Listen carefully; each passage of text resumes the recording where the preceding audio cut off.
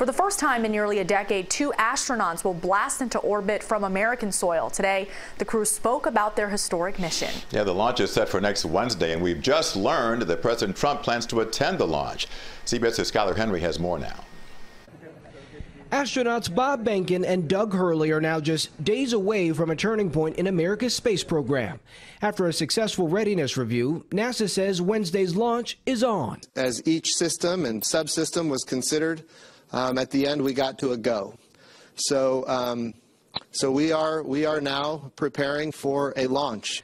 The 2 astronauts spoke from crew quarters about their mission to the International Space Station.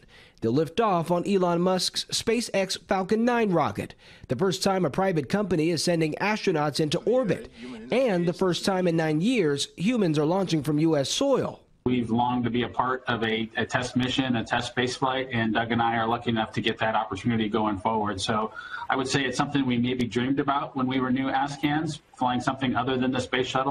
Behnken and Hurley have been to the space station before. Hurley piloted Atlantis to the ISS in 2011, the final flight of the shuttle program. The longtime friends will ride to the Kennedy Space Center launch pad in a white Tesla and say they're grateful to be on a mission together. I'm just thankful that doing something like this, I'm doing it with Doug Hurley, because he's going to be prepared for whatever comes our way, and he's going to be prepared quickly. So I couldn't ask for more. Yeah, as far as Bob, there's no stone unturned. There's no way that he doesn't have every potential eventuality already thought about,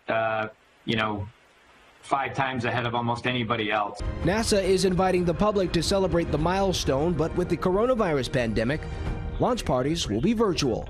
Skylar Henry, CBS News, Washington.